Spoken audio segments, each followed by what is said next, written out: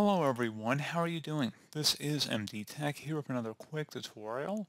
In today's tutorial, I'm going to show you guys how to resolve if your Windows Media Player is crashing very frequently when playing videos.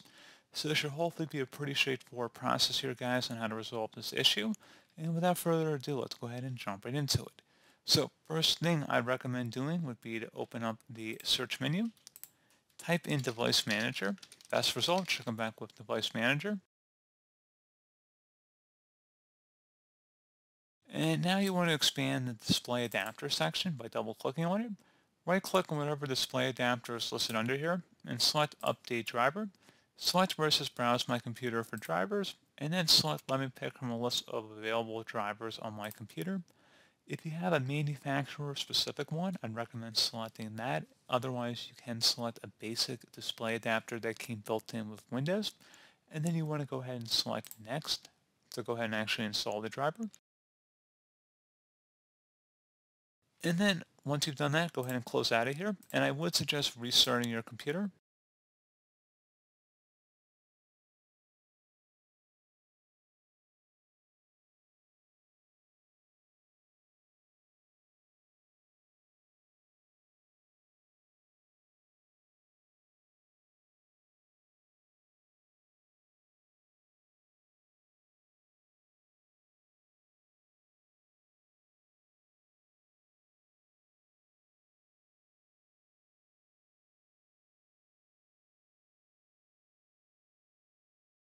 And then at this point, I recommend checking to see if your issue has been resolved.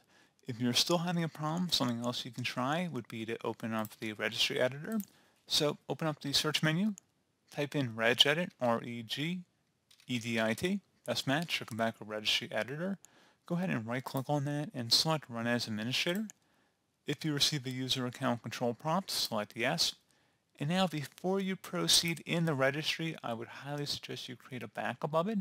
So if anything were to go wrong, you could easily restore it back. So in order to create a backup, it's very simple. All you have to do is select the File tab up at the top left and select Export. File name, I recommend naming it the date in which you're making the backup. Set export range to all and then save it to a convenient and easily accessible location on your computer. And then you would proceed to select the Save button.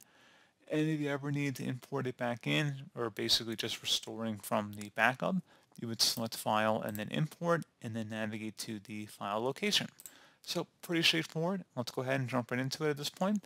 So start off by double clicking on the HKey current user folder. So go ahead and double click on that. Do the same thing now for the software folder. Double click on it. And now you want to do the same thing for the Microsoft folder.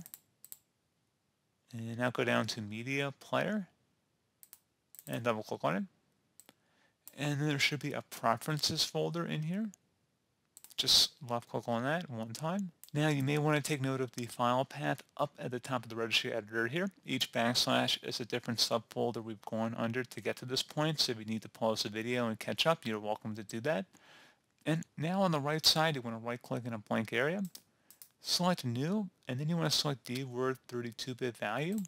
You want to type in exactly what you see on my screen here. I'll have it in bigger letters as well. You want to type in DXEM and then underscore, update, frequency.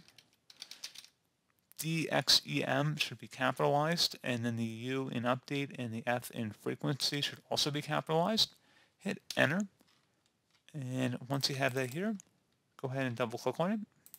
Make sure value data is set to the number 2 numerically, so just delete the 0 and type in number 2. Base should remain hexadecimal and select OK. Once you've done that, you can go ahead and close out of the registry editor, and I would suggest restarting your device at this time.